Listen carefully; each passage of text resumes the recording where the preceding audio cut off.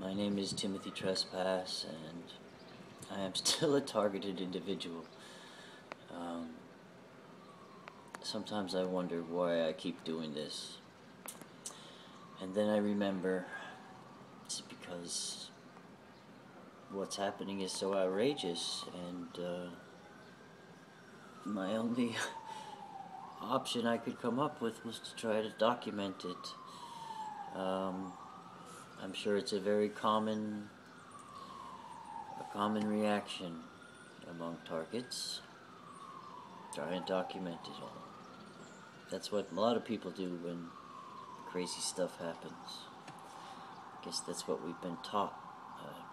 Watching the news all the time, thinking that somehow this will matter.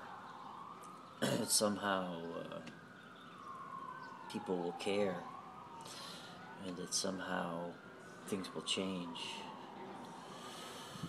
And when we find out that that doesn't really, well, people do care.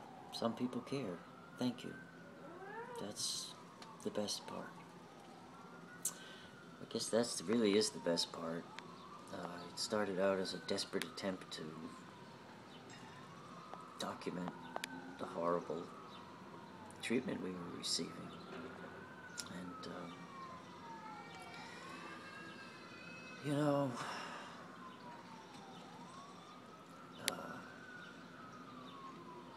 basically my attempt to give escape, to give voice to the myriad processes that are being stirred up, shall we say, by forced rapid adaptation to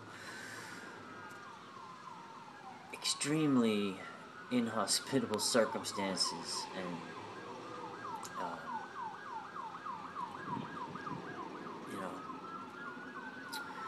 other than that, you find it entertaining, God bless you. You learn something, even better. Changes your mind, or helps you understand something, fantastic. Allows you the freedom to do something more, even better.